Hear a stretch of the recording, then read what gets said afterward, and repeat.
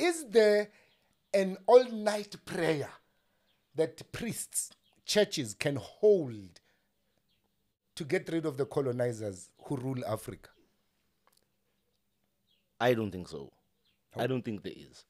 For a couple of reasons. I'll share one.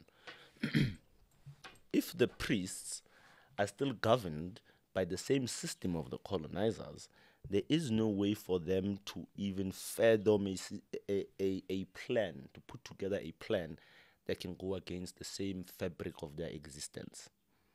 It means that they must be ready to lose that which, the foundation which they are standing on, which is the foundation which was brought by the colonizers.